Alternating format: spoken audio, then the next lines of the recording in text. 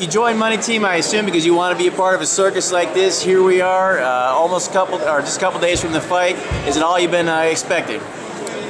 Yeah, you know, Floyd Mayweather is one of the greatest fighters ever. He's the world #1 boxer now. So it's amazing to be part of this event, to be opening up the pay-per-view for 3 world champs is a great responsibility. What Leonard and Floyd have given me. We've got E.J. Smith, we've got Danny Garcia, and you got Floyd Mayweather. So it's a great show.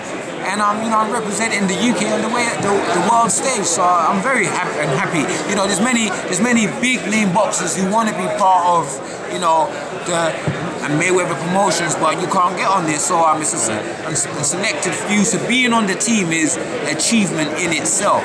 Was there a certain time you said, man, where it finally hit you? You know, you said, oh damn, I'm part of this, or you know, was there a moment when you realized that you'd arrived and you're part of the team?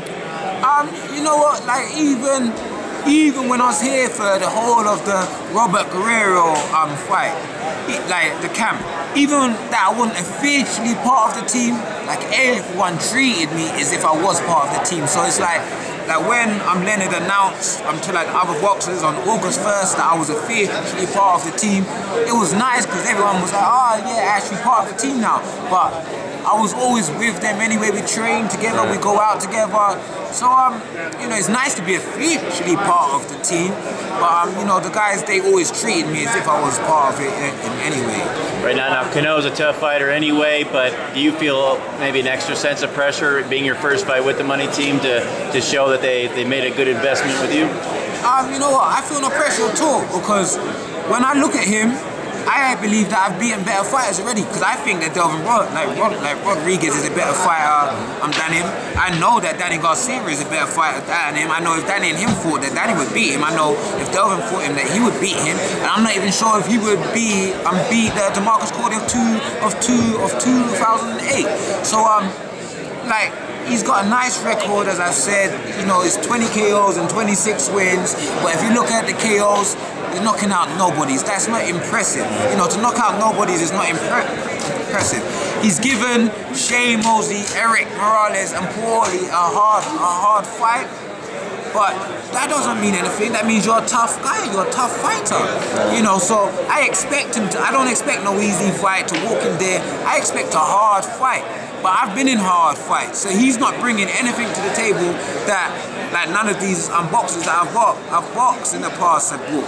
You know, I'm very skeptical about the 20 KOs. Like, you know, I want to feel his power. I want to see how strong he is. So I'm gonna go forward. I'm not gonna try and run around there like Shane. Like Shane took his power. If you're so strong, you would have got him out of there. You would have got Eric out of there. You would have got Paulie out of there. But you didn't. So, you know, I'm in great shape. I've been sparring with 2 world champs, E.J. Smith and Floyd. I'm focused. Floyd has already said, just get past this fight and I could get a big fight, be it a world title or a very big name. So I'm focused. I've put everything into training. My weight, some point I'm already on weight, ready a day before. So, you know, I'm ready to go. Now, speaking of Danny Garcia, we got him right down there answering some questions. You fought him not too long ago to a split decision loss. Seeing him being involved in a big fight, like they said repeatedly, that fight could be a main event anywhere, him and Lucas. Does that motivate you even more, knowing that you're this close and maybe you'd be sitting where he is right now? You know, he had a promoter behind him. I fought in his promoter's show, so it's one of those things. If you have a close fight on like a opponent, we all know in boxing, it's gonna go the other way. But I'm happy that he's doing so well, because it proves how good I am, but I never had a promoter behind me, and it proves why Floyd and Leonard signed me, because they believed that I could be in these big fights. So I'm happy that he's gone on to do his stuff. Like, so I wouldn't say I'm proud of him because we ain't friends, but I'm happy for him that he's winning these fights, and I win this fight, I'm going to be up there as well. How frustrating was it for you at that time, knowing that, you know, maybe your talent wasn't all that mattered, and things outside of the ring like that, promoter, that kind of thing, played as big, if not a bigger role. And how confident are you now that they rectified that situation, now that you signed with Floyd, and that now you let your fist be able to carry you as far as your talent will allow you? You know, like boxing and politics, it's part of the sport. So, you know, that's what I mean. That's why maybe I train so hard, because I know I've never been given no favors. I've never had no luck. Everything that I've achieved, I achieved it through working hard. So, you know, it's great to have a promoter behind me, but it doesn't mean that I have to stop working hard. You know, I win this fight in 2 days' time, then, you know, it just gets harder, because I trained hard to get onto the money team. And then now I have a fight, I have to step up my game again. I win this fight, I have to step up my game again, because I want to fight these champions. I want these big fights, so you always have to push yourself. So I'm happy to do that, because I'm living out a boyhood dream where I was 5 years old in London, watching Mike Tyson, and, you know, I was like, I'd love to be part of this, and I'm part of this. I'm opening up, you know, the biggest fight is going to break the pay-per-view records, is breaking records, and I'm part of it. Like, I started from the bottom. You know when they say you start from the bottom? I started from the bottom with no promoter, just working hard, just going abroad and winning fights. So anything's possible. Now, you sparred with Floyd. Did he give you any feedback when you got done with him? One thing that Floyd said, like, oh, we sparred, I signed you because you're a good fighter. You know, so he's named some fighters, some superstar boxers that he believes I can beat. So he's told me fights he wants to make. So I just have to go out there and beat Cano. The issue is, like, he's fought for the world title. So he's 23 years old, but he's experienced. I'm 23 years old, but he's fought 2 boxing legends and a 2-weight world champ. So he's been in those big fights. So Floyd and Leonard believe that I could be in those big fights and believe that I could be a world champ. So I have to go out there and show them that their belief is true. So they've given me the perfect opponent. Like, a lot of folks are saying, oh, he's a hard fight. I don't want no easy fight. It's about 4-year fight. I've been a pro for 10 years. I want the hard fights. That's what will bring the best out of me. If you walk into a fight like, it's gonna be too easy, you ain't motivated, right? So I need to be motivated. That's shown in my career. I need the big fights to get my motivation.